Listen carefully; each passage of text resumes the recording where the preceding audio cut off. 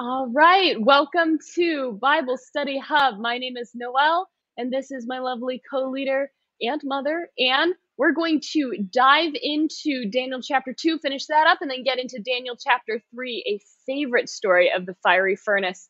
Before we do that, let's get ourselves a running start into Daniel chapter 2. Mom, give us the background so that we can get going.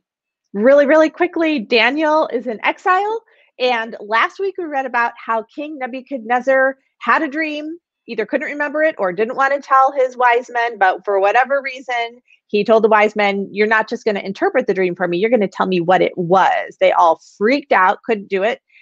King Nebuchadnezzar's plan was to dismember them, chop, as punishment. So that sounds like a good time. And Daniel hops in and is like, "What's going on, guys?" As he's being rounded up.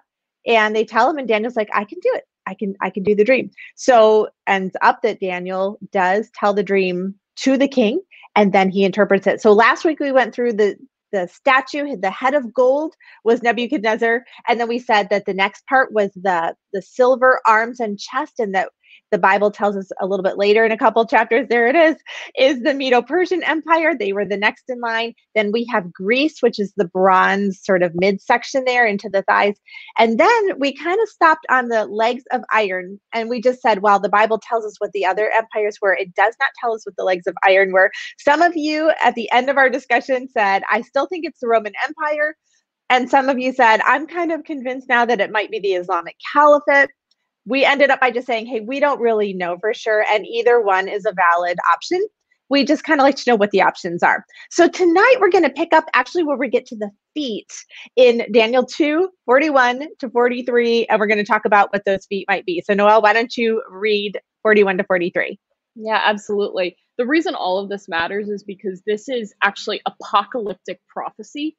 So generally in the Bible, you think of the book of Revelation when you think like end times, apocalyptic prophecy. That's what this is too. Daniel, like, he had a corner on the market. He was ahead of the time. So this is Daniel chapter 2, 41 through 43. And as you saw, the feet and toes, partly of potter's clay, partly of iron. It shall be a divided kingdom, but some of the firmness of iron shall be in it, just as you saw iron mixed with the soft clay. And as the toes of the feet were partly iron and partly clay, so the kingdom shall be partly strong, partly brittle.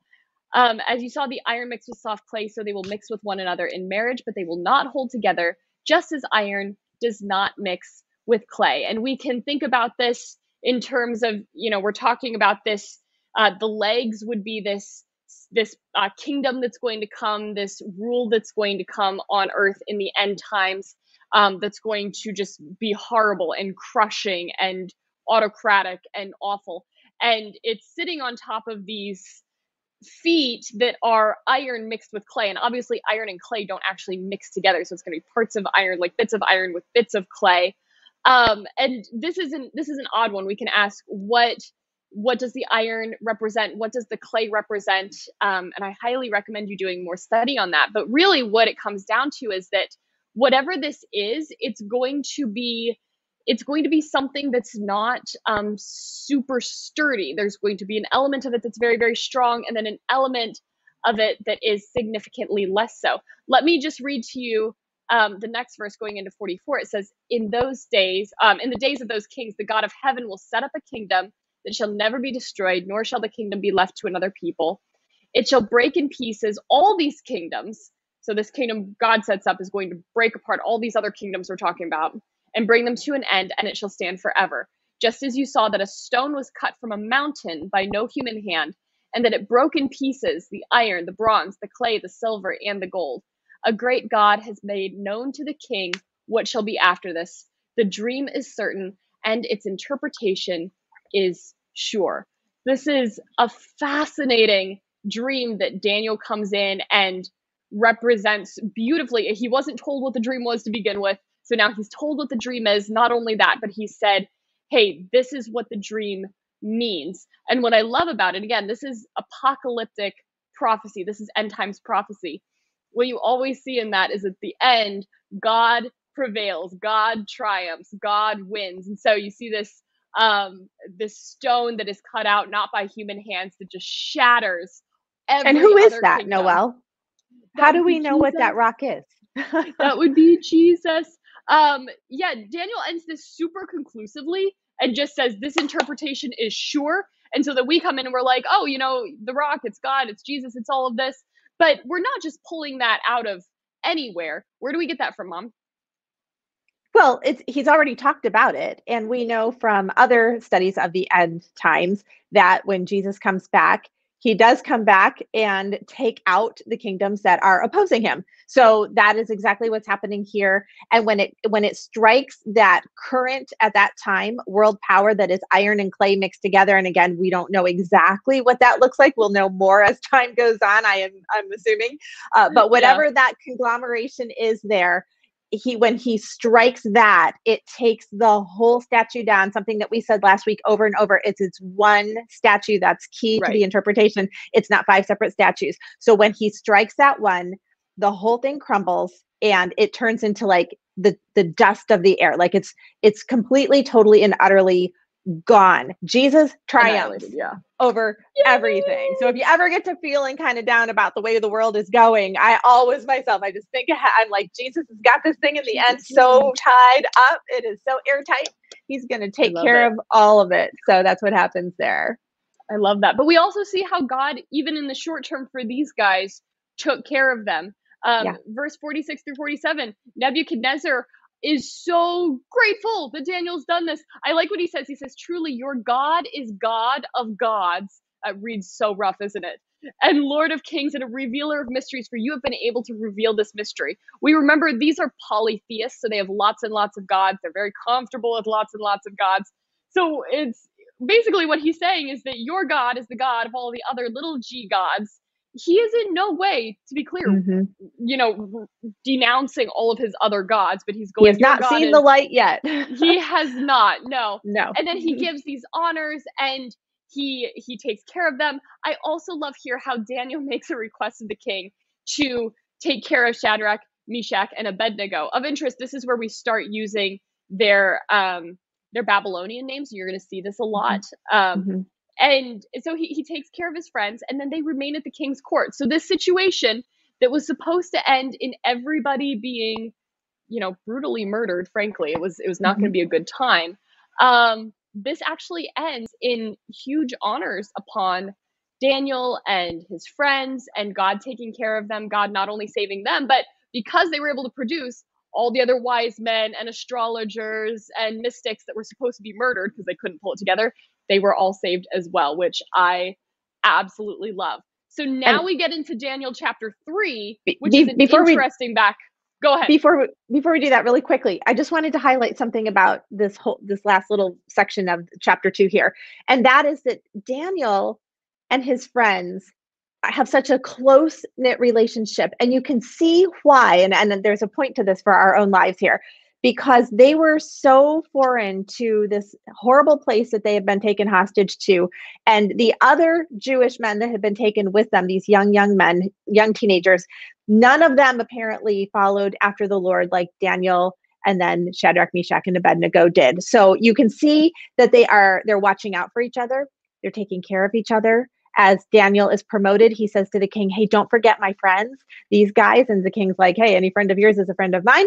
And so they also raise them. But I think it reminds us of why we need each other as believers and why it's so important not to try to live the Christian life as a loner, because you need the encouragement, you need the help. And we help each other. That's what we do as followers of Christ. And it's what they did as followers of the living God. Oh, it's so good. That's so good. We need each other. And Bible Study Hub Facebook group has so been that too. Yes. So I'm so grateful we have that. For all of us. Yeah. When we go into Daniel chapter 3, the story that we're about to get into, for many of you might be familiar, Shadrach, Meshach, and Abednego in the fiery furnace. And if you've heard this before, you kind of have a sense of what's coming and what we're going to talk about. I'm really excited for what we're about to talk about, because I feel like for myself, I may have so zoned in on a particular aspect of this in the past that I sort of missed the broader teaching. So we're going to talk about that. If you're not familiar with this story, though, and I think many of you aren't, this is wild. What's about to happen, like, buckle up. It gets really wild. This is a huge chunk of text, but I'm actually going to read through this because it's going to help you understand where we're coming from. when we're in the Bible and it goes from chapter 2 to chapter 3, we just remember that it wasn't originally written that way. Daniel just wrote in, prose. He didn't have chapters. We've done this so we can organize it. But this is directly after what we just read. So Daniel gives this vision. This is the statue. This is what it means. This is who you are, Nebuchadnezzar. And this is what happens next, which is just classic. King Nebuchadnezzar made an image of gold, whose height was 60 cubits, its breadth 6 cubits. He set it up on the plain of Dura in the province of Babylon. Then King Nebuchadnezzar sent to gather the satraps, the prefects, the governors, the counselors, the treasurers, the justices, the magistrates, all the officials of the provinces to come up to the dedication of the image that King Nebuchadnezzar had set up. Then the satraps, the prefects, the governors, the counselors, the treasurers, the justice, the magistrates, and all the officials of the provinces gathered together for the dedication of the image that King Nebuchadnezzar had set up. And they stood before the image that Nebuchadnezzar had set up. The herald proclaimed aloud, "You are commanded, O peoples, nations, and languages, that when you hear the sound of the horn, pipe, lyre, trigon, harp, bagpipe, and every kind of music, you are to fall down and worship the golden image that King Nebuchadnezzar has set up. And whoever does not fall down and worship shall immediately be cast into a burning, fiery furnace." Therefore, as soon as all the peoples heard the sound of the horn, pipe, lyre, trigon, harp, bagpipe, every kind of music, all the peoples, nations, and languages fell down and worshipped the golden image that King Nebuchadnezzar had set up. So we go from, in the last chapter, this particular statue that is in the dream. Now we've got another statue. This one's a little different. Mom, talk about what this statue is. What's going on here? I just imagined in my own mind that the King Nebuchadnezzar, he's thinking through that whole dream that Daniel just interpreted. He's like, I'm the head of gold. I'm the head of gold. I have an idea. Oh boy, he gets all happy with himself. Whole thing gold, and it will be me. What's interesting about this statue? We're not normally measuring things in cubits around here. Cubit, they think, was about 18 inches ish. So if you kind of do the math, the statue's about 90 feet high and about 9 feet wide or across. So think of more of the shape of the Washington Monument. We're talking really tall and skinny. Kind of narrow. Yeah, was the whole thing, was it like tall and skinny and he had a statue on the top of it, or was the whole thing him? That would have been hard to keep from toppling over. We don't really know, but however it was, he overlaid the entire thing with gold, was quite happy with himself about it, and just decided that he's going to now be worshipped. And this is why we just highlighted in chapter 2, by the way, that when he said, "Oh, Daniel, your God is God, capital G, of gods, lower G, and the Lord of Kings," I think is how he said it. Yeah. He wasn't there. He just meant you're the top dog in all the gods. Your God wins. Yeah. He's not there yet, and you can see that because now he's going to worship himself. What I think is interesting, Noelle, and I don't know if you want to weigh in on this or not, but there's like this huge list of 8 different types of rulers or groups of rulers. Yeah. And the Bible has such an economy of words, and yet it lists all 8 out in a list. I know. And then the very next verse, I think it's verse 3, all 8 again, right on the heels of it. That's very unusual for the Bible to do. What do you think? Yeah, it is. We talk about an economy of words in the Bible, and the text generally is very pointed. It's very simple. It's intended to be very, very simple, right? We don't want it to be something that's, super prose, very, very long. And so when you see a lot of repetition happening, again, it was very hard for these guys to write. Paper was hard, ink was hard, all of it's hard. So when we see them doing that and repeating, generally that indicates that there's some point that he's really trying to drive home for us. In this case, I think really what Daniel's trying to show is when he repeats twice these many groups of people, he's just showing the breadth of this. This applies to absolutely everyone. And then he goes through the list of instruments twice as well. And again, just highlighting, this is so prolific. This is everywhere. This is everything. This is constant. You can't get away from this. Yeah. This is going to happen. Everybody's involved in this. This is an issue that everybody has. And I think that's that's really an intriguing way of using the text. If we move on to verses 8 through 12, we see that this is actually leveraged by the Chaldeans. And I like the phrasing here. It says, therefore, at that time, certain Chaldeans came forward and maliciously accused the Jews. This is so interesting. Their intent is not like, hey, we just really love our king and we just want to make sure that everyone's obeying his idolatry and all this. It's like, no, there's maliciousness. They declared to King Nebuchadnezzar, O king, live forever. You, O king, have made a decree. We get the repetition again. That every man who hears the sound of the horn, pipe, lyre, trigon, harp, bagpipe, every kind of music shall fall down, worship the golden image, and whoever does not fall down and worship shall be cast into a burning, fiery furnace. It's like, we know there are certain Jews whom you have appointed over the affairs of the province of Babylon, Shadrach, Meshach, and Abednego. These men, O king, pay no attention to you. They do not serve your gods or worship the golden image that you have set up. A few notes of interest here, because this is fascinating. Certain Jews whom you have appointed over the affairs of the province of Babylon. So they're actually not accusing all of the Jewish men. And I think there's two components to this. One being probably the majority of the exiles who were here actually complied with this and actually bowed down, and so there's nothing to call out. But when it says they maliciously accuse the Jews, and then these certain Jews who you have appointed over the affairs, there is such a clear thread of jealousy and hatred for these men. And I think it's because God was just blessing them like crazy. The fact that they were appointed over the affairs of the province of Babylon. We're not so specific on what that means, except that this is not going to be the position that some low-level person holds. I mean, these gentlemen were given some amount of authority and power, and it's clearly, I mean, these Chaldeans who come forward, a couple of them who come forward maliciously, they're just peeved about it. And they're just mad that this is the situation that they're in. So I think it's interesting that that's where we're in. Again, they repeat a lot of repetition here. Whoever does not fall down and worship shall be cast into a burning fiery furnace. Mom, you shared with me a little bit about like what this looked like. We're going to get into it in a moment, but this isn't some small deal, right? This is a huge kind of frightening image for these gentlemen. Oh, it's absolutely terrifying. It's like Nebuchadnezzar laid awake at night if he wasn't having dreams and thought of like, how are the worst ways I could possibly execute people? And then came up with whatever he could think of. It was just horrendous.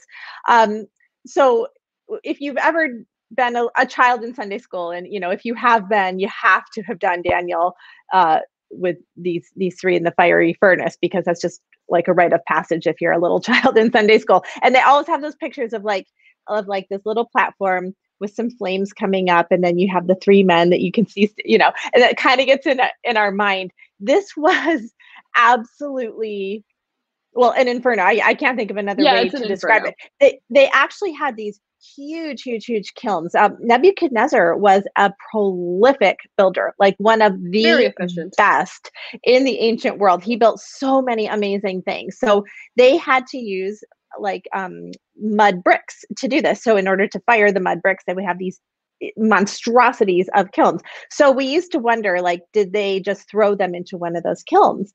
But they were doing some excavating a while ago.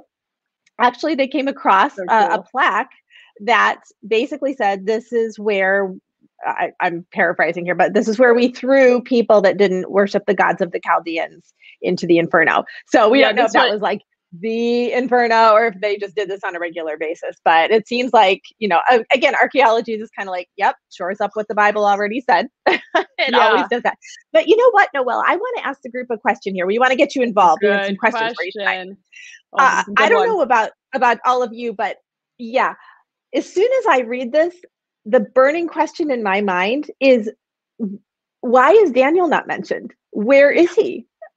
What happened with him? So go ahead and start commenting, whether you're on YouTube live right now with us, we can see your comments, or you're on Facebook right now live, we can also see your comments. Tell us what you think. I mean, last week we talked all about Daniel and his faith and his obedience. In fact, the week before even, with not wanting to eat the king's food because he would have disobeyed. So it just seems odd. It seems really, really odd that he's nowhere to be found in this story. So we are anxious to see what you have to say about this. Yeah. And by the way, this is always a question that asks. Yeah. Oh, yeah. I mean, this is a question that is permanently on my intriguing questions list on my phone. So it made the list. Like, that's how interesting this is. Good. Obviously, he's the narrator of this. He's the one who wrote it. So presumably, if he were there, he would have included himself. We see him include himself in everything else. He's not trying to keep himself out of the story. So it's pretty obvious he wasn't. Alan says possibly on official business elsewhere. Some have even suggested Daniel was exempt due to what he just produced, due to his interpretation of the dream in the last passage. The one I haven't heard is possibly on official business elsewhere. It's like we just said, they have really risen up in the ranks. They're given a lot of authority, and probably more authority than generally would be expected. So the thought that maybe he was on a business trip does not strike me as being even remotely outside the realm of the possibilities we have here. It's totally possible that he was out doing something else. He's on some trip that the king created for him. So that's a really interesting. Even just elsewhere in the kingdom, he didn't even have to be out of the country. Exactly. I mean, they didn't have cell phones and stuff. So kingdom. if he had just gone somewhere else, he may have not even had the foggiest idea what was going on. You're all very quiet tonight. It's a hard question. It's because I told them it was on my intriguing questions list. They were like, oh dear, if it made the intriguing questions list. I've always leaned towards that second answer, which was that Daniel was somehow exempt due to his interpretation of the dream. So what we saw is that they said these certain Chaldeans brought this concern. They called out a couple of men. I mean, it's reasonable to assume that those same people would have been the ones who were at risk for this horrible death due to their inability to interpret the dream. So were they like, all right, we're going to give Daniel Boy a pass because he took care of us? Possibly. Robin says the king knew Daniel's beliefs. He hadn't hidden him out of sight as to sort of not create a stir with those demands. Like the king actively was like, hey, go over there. Like, I like you. We're going to do something dumb here. Lori said maybe it was just their turn to show their love for God. So like God puts them in a very specific place so that they can really shine. That's an interesting perspective as well. That sovereignty of God. Yeah. I love all of those. Noel, what direction do you lean in? Well, yeah, I want to actually you don't have to turn there, but last week we read this verse in Daniel 2:10. It said the Chaldeans, keyword Chaldeans, because these are the men who just outed Shadrach, Meshach, and Abednego as being not complying. The Chaldeans answered the king and says, there is not a man on earth who can meet the king's demand. No one can do this. And then they go on to say, no one's ever asked anything of a wise man or a Chaldean. And I keep seeing the word Chaldean come up. So what I believe is that Daniel includes that here in chapter 3 to say, do you remember chapter 2 when they go to round up Daniel? They were absolutely right. He wasn't the only one. All of them. That means all the Chaldeans that were about to be dismembered. I mean, awful way. They had to be absolutely terrified out of their minds. They were going to a certain death.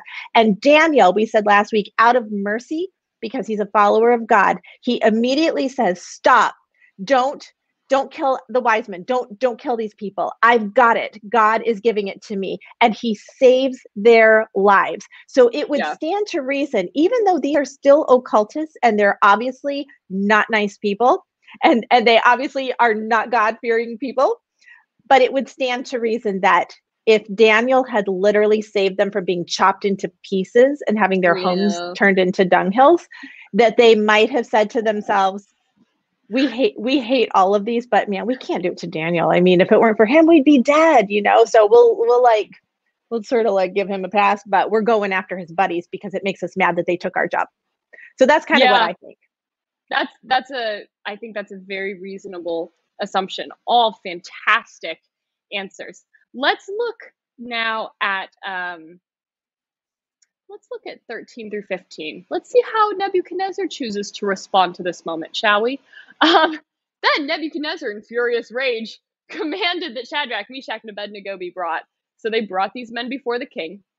Nebuchadnezzar answered and said to them, "Is it true, O Shadrach, Meshach, and Abednego, that you do not serve my gods or worship the golden image that I have set up? Now, if you are ready when you hear the sound of the horn, pipe, lyre, trigon, harp, bagpipe, and every kind of music to fall down and worship the image that I have made, well and good. But if you do not worship, you shall immediately be cast into a burning fiery furnace. And who is the God who will deliver you out of my hands?" Taunting, absolutely taunting. The king gives them an ultimatum. Yeah. You're about to hear the music. Are you ready to bow down? So, spoiler alert, we'll get here in a moment. They're not going to. But it begs the question. We're going to just like be heavy on the questions tonight. It strikes me that they could have just been like, we're going to physically bow down, but in our hearts, we're going to worship our God. Yes, we're going to fall to the ground when we hear it, but we're not going to assign any meaning to that. Our hearts and mind will still worship God. But if we do that, we don't die. That, in my mind, that's a reasonable direction to take this, to say, hey, okay, we can do that. He can't force me to think this. He can force me to like physically posture my body in a certain way, but he can't force me to mentally and with my heart worship his idol. Nor can he read my mind. He doesn't know what I'm thinking. What I'm saying. Yeah. I can fall down and worship my own God.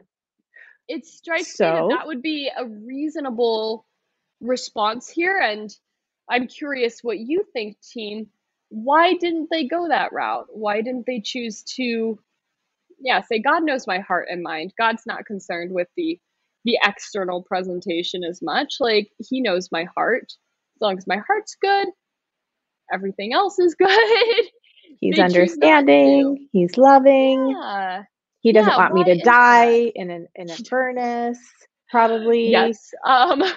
Good We thought. can help him out with this by just doing this, and we've taken care of it for God. We won't even need his help. We're not going to be in hot water or hot fire. Actually. I like what Susie says. They're adamant about worshiping only the true God. They refuse to fake it. I love that. Sue says, like baptism, this would have been an outward and visible sign of their obedience to God. I like this because we tend to completely devalue any physical or external acts. Yeah. And Sue is drawing a comparison saying, hey, we actually do have external physical acts that have meaning. This would be similar in many ways. The commandment says, you shall not make an image and bow down to it. That is the commandment. They would have compromised. It ultimately would have ruined their testimony at a later point. I love that. Yes, absolutely. And Bob says, yes, while it may be obvious to God, those around them couldn't know their hearts. This gets back to that. Like, they are there to be ambassadors and to be missionaries. If they do this, they've destroyed their ability to do that. So even beyond just the commandment, if we think really practically about their mission here, showing their obedience in the physical act of not bowing down. I love that. And Robin says, just obeying the commands that God has given. I love that. And then last one, James always coming in with just a beautiful bow on it.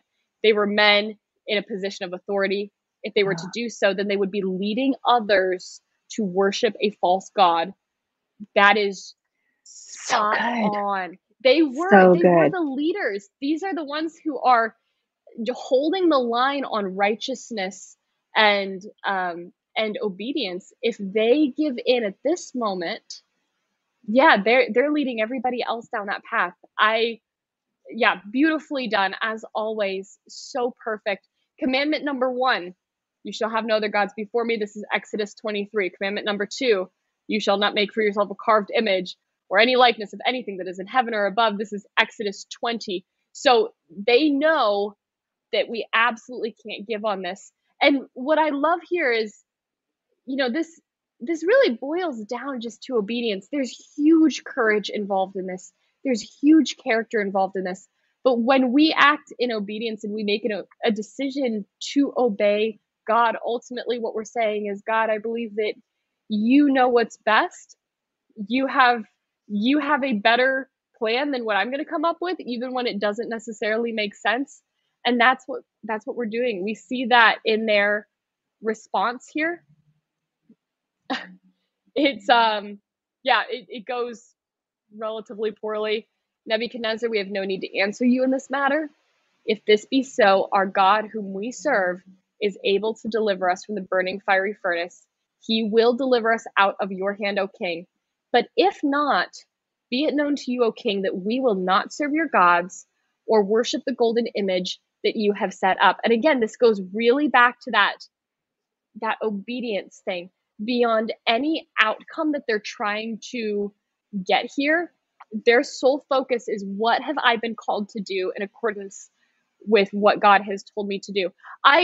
Okay, so there's an aspect of this, Mom, we've talked about this a lot. I just want to sort of think out loud about it for a moment, because there's a prevailing view in a lot of like mainstream Christianity today that we our words are really powerful, and that we should be really careful with the words that we say, not in, the sense of, say edifying, kind things, but rather that like you don't want to speak things into existence. Like you want to be very careful. And I was telling you a story. We've had this. I know people who are believers who love the Lord. And if you say like, oh, I'm feeling kind of sick, they're like, no, don't say that. Don't declare that. Don't, like, what you say is, I'm being healed. I'm getting better. And the first couple times I heard it, I was like, that's kind of weird, but like, okay, that sounds fine.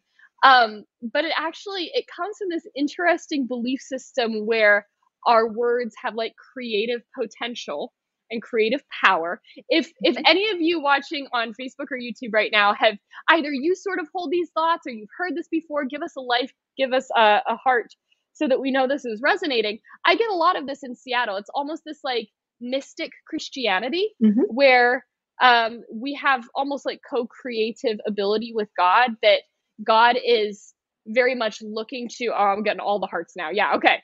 God's very much looking to my words and like what I'm declaring to activate whatever he's going to do. Like I am sort of an impetus. The reason I bring this up is because when I read this verse, and it's just, I'm going to put it up one more time because I think it's so critical.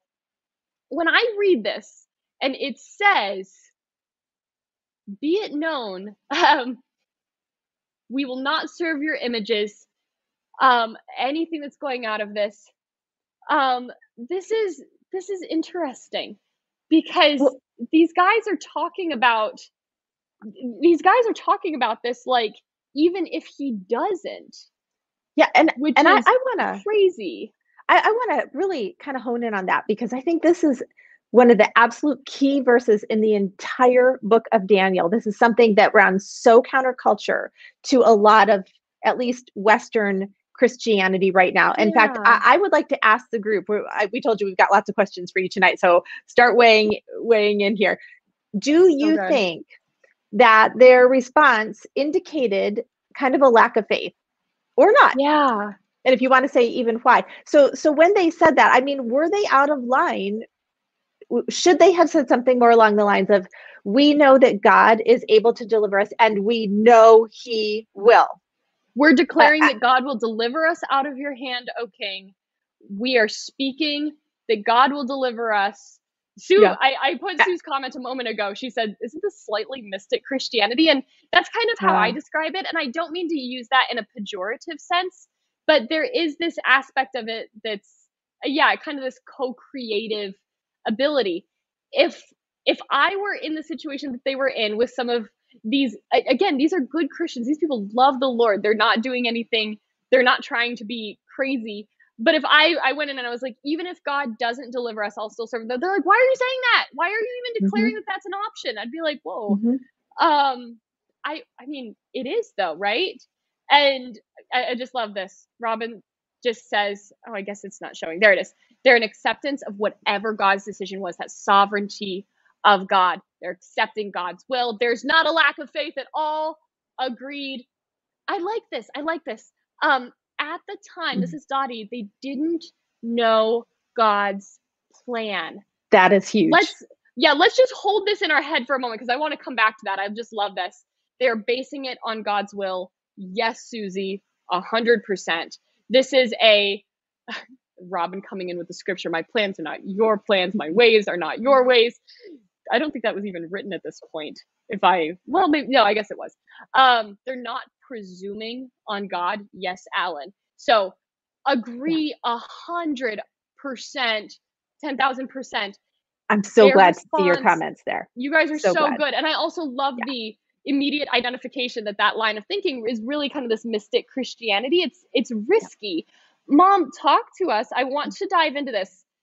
Why is this risky thinking? Why would we say, ooh, that's, that kind of speak it into existence. Our words activate God's will. Our words activate our gifts.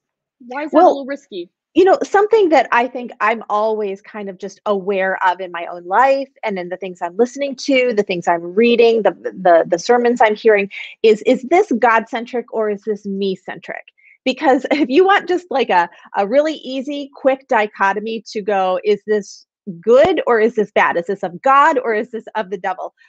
Anytime that it is God, Jesus-centric, Holy Spirit-centric, I mean, really, it's all focused on God and who he is and his power and his sovereignty. You can get on board with that 100%. Yeah. When it becomes about me, red flags and sirens should be going off in your mind all over the place. And so when we read something like this and people, I've never heard preachers who preach this ever discuss this passage. I just don't think that they really can do it because it would undermine everything that they want to preach about your faith being so powerful, and it activates what God wants to do already. Without your faith, God wants to act, but I've heard them say he can't, because like your faith is the key that unlocks the door of God's power. What? Okay, so that is all me. If this is all dependent on me, then that's, again, sirens should be going off. Wait a minute. I have nothing to do with it. These boys sit down and go, we're helpless. We can't do it. Although I think it is very interesting. And I want to say this real quickly. What is it? Verse 17, our God whom we serve is able to deliver us. So there's the faith. We know he can do it from the burning fiery furnaces. But listen to what they say next. And he will deliver us out of your hand, O king. Okay, now listen. Yeah. They did say he will, and then they follow it up with, but even if he doesn't, we won't serve your God or bow down to you. So what they're saying is, one way or another, King, God will deliver us from you. Noelle, what are our options there? So I think the most likely option, and this is maybe probably even what they assumed, is that they were going to go to that furnace and they were going to die for their God. That's right. And that would be delivering them out of the hand. Yeah, because they're looking at this from an eternal point of view, from a kingdom point of view. So they're looking at it going, no matter what happens here, God is going to deliver us out of your hand. You think you're, this golden statue, dude. You don't get the final say here. Our God does. Yes. And I love this so much, because in many ways, I think this takes so much pressure off of us. I mean, if these guys, let's just for sake of argument say that line of doctrine, that thinking, that sort of what might be called word of faith, and that's a much broader term, but I'm going to use it here. Let's say that's correct. That puts such huge pressure on them right now. They need to muster up enough faith, because they are. That's right.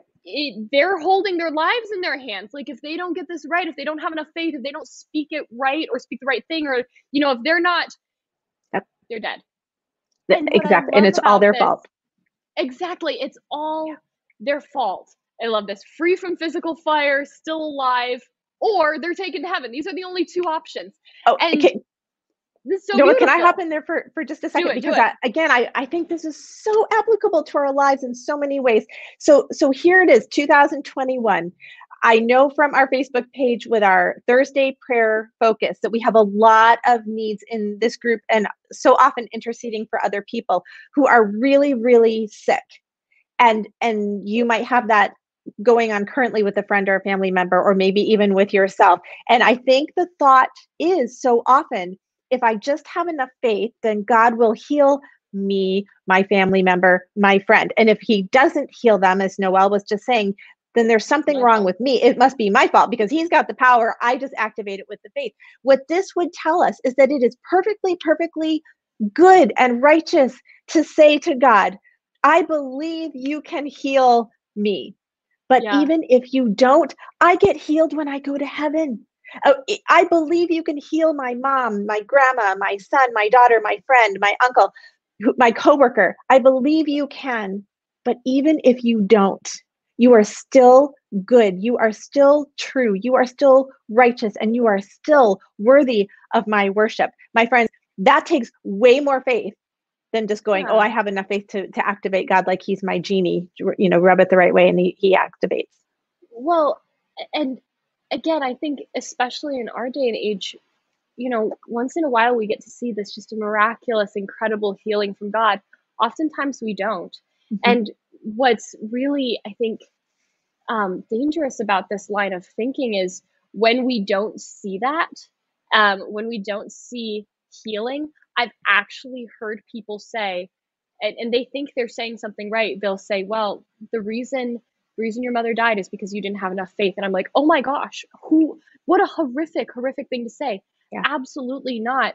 It so takes out, it's almost like you messed up the will of God because you couldn't muster enough faith, or you didn't say the right thing, or, you at one point, indicated verbally that maybe God wasn't going to heal, and that's what jinxed it. It's, oh my goodness, no.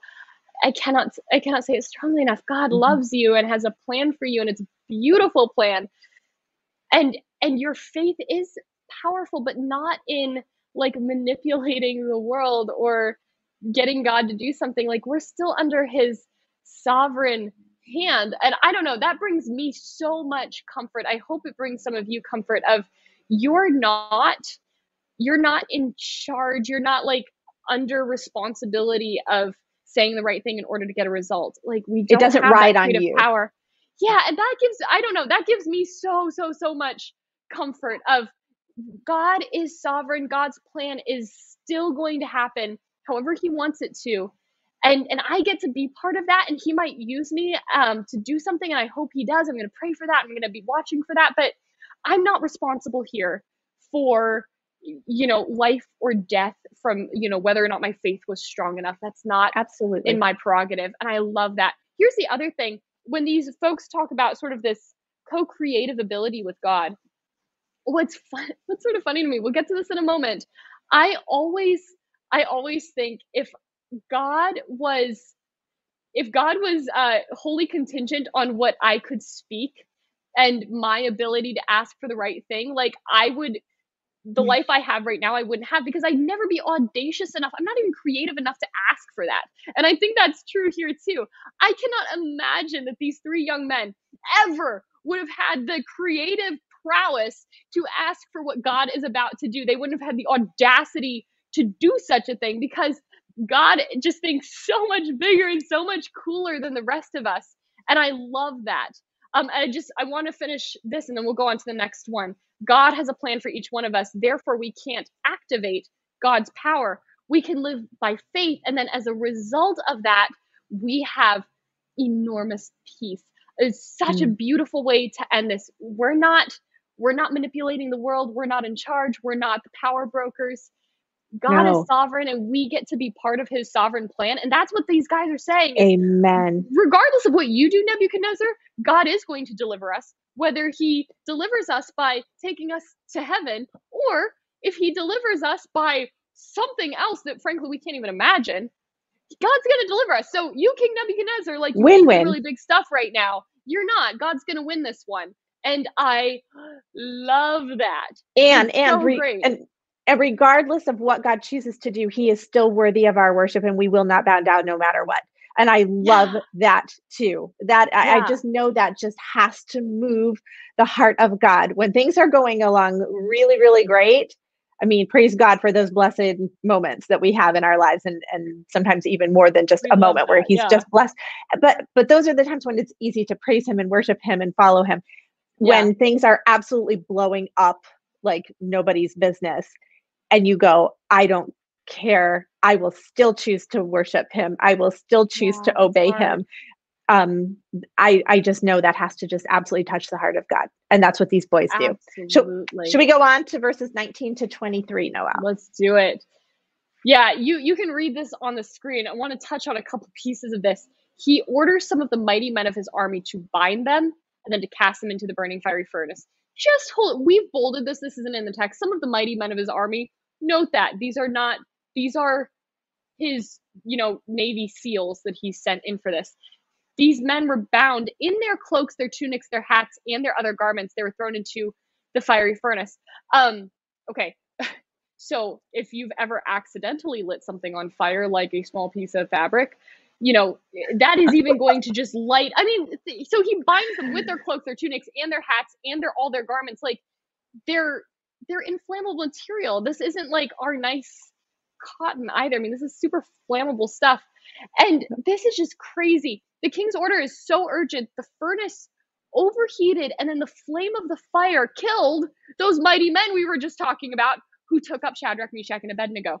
So he's overheated this furnace. He's so enraged. He's so furious. They're not even there yet. And it's killed the Navy SEALs who got sent in to pop them in there. And yet Shadrach, Meshach, and Abednego are still alive. And they fall into this furnace. They're still bound in all their clothes and tied up. And they fall in. What happens next? So King Nebuchadnezzar is watching this from a safe distance. And this is crazy. He was astonished and rose up in haste. He declared to his counselors, "Did we not cast 3 men bound into the fire?" Like, everybody do a count check real quick. They answered and said to the king, "True, O king." He answered and said, "I see 4 men unbound, walking in the midst of the fire. They are not hurt. And the appearance of the 4th is like a son of the gods." Ooh. Oh, all so right, we go group. back to, God just does far and away beyond anything we can ask for. I can guarantee you these guys never thought to themselves, we should very specifically pray that, like, this is wild. What's our question for the group? I want to ask the group, who do you think the 4th one is in that fire? So sound off on that. By the way, I'm going to tell you up front, little spoiler alert, the Bible doesn't tell us specifically. So this is merely a what do you think sort of question. We're open to whatever you happen to think here. But Nebuchadnezzar, I try to always picture the scene in my mind. Can you imagine the look on his face when suddenly he's like, wait, 1, 2, 3, 4. No, that can't be right. 1, 2, 3, 4. Hey, guys. He's like, did we throw in 3? He's like, maybe I'm losing my mind. Yeah. There's 4. And that 4th one doesn't look like the other ones. Looks like a son of the gods. Remember, he's still totally polytheistic here. Oh, 100%. So he believes that this is some sort of manifestation of little g God. So let's see. Noelle, what are people saying here?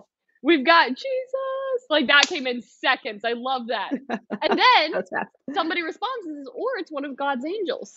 Okay. And somebody else says a guardian angel. I love this. I like to think Jesus, because he says, I'll never leave you or forsake you. Robin says Gabriel. So this is interesting. It says either an angel or a Christophany. I love the word Christophany. James always coming in with a big word. Mom, what is a Christophany? I love this. Well, you know that Jesus, as a member of the triune God, is eternal. Always existed, always will exist. So prior to his incarnation, big word that just means when he became a human being in human form here on this earth, he was still fully God, also fully human. Before that time in Bethlehem, he still existed. And from time to time in the Old Testament, he shows up and in a pre-incarnate form. And so a Christophany is just simply that. There are no Christophanies after the conception of Jesus, because he was named, we know his name now, it's Jesus, we know who he is, he's got a body. But prior to that, anytime that you read like Genesis 16, if you want to go read it at some point, there's this Christophany that God shows up to Hagar, who was Abraham's servant woman who has Ishmael, and he talks with her, and she addresses him as God. And she says, I can't believe I'm still alive. Who can talk to God, who can see God and live? And yet I just did. And so that's just one example. So I think it was James that said that. So he's saying maybe it was a pre-incarnate version of Jesus that was present in the fire. And then others of you saying maybe it was an angel, maybe it was a guardian angel. Noelle, do you have any thoughts on that? You know, I think all of these are likely answers. From a narrative perspective, it actually makes sense to me that this is a Christophany. That is, that this is a pre-incarnate Jesus Christ who's with them. But in some ways, the precise answer to this, it could be an angel, it could be Jesus Christ, it could be Gabriel. I love that we got a really specific angel. What's so critical about it, and I think it's the part that I've often even sort of missed in this story, is it's really easy to just really focus on, you know, Jesus is always with you and he'll be in the fire with you. And it's like, that is so absolutely true. 100%. I think for me, what's more impactful though is when I zoom out a little bit and go, this is the result of obedience, is that sometimes obedience still sends you to the fire. And they were so obedient, they were so consistent, and they were just faithful. They're like, God is sovereign, whatever he does, he is still God, we're still going to worship him, eyes are still on him. And in this instance, God saves them in an extraordinary way. And I love that he comforts them in that moment. And he's actually physically present with them so that Nebuchadnezzar looks in and is like, oh, that's not normal. That's not reasonable behavior going on in there. Their obedience is really the core piece of this, though. And I think for myself, what does that obedience look like for me? Absolutely. When I walk into that in obedience, I know that Christ is with me, right next to me and present with me. So there, but it still takes immense courage to walk into that, knowing full well that this could go badly in a human sense, badly from my perspective of how I want my life to go, or badly from how I've planned for my future to go down. And it's that obedience piece of it that, again, I love this story. One of my favorite worship songs is called Another in the Fire, and it's referencing this, that there's another in the fire with us. Yeah. But ultimately, the precipitating event that got them here was actually their obedience. And I think that's really one of the major themes of this book, is just, what does obedience look like in the absolute worst possible scenario and under the worst possible conditions known to man. We've said this before. I hope so much that none of you have had an experience where you're like, oh yeah, I've been obedient to the point that it led me into the jaws of a horrific, violent, awful death. Like, I hope so much that that's not anyone's scenario. But I wonder, even for myself, like, how would I do in that? Well, how would I do in the small things that God asks me to be obedient in every day that absolutely do not lead to death, but are still hard, that I still struggle with?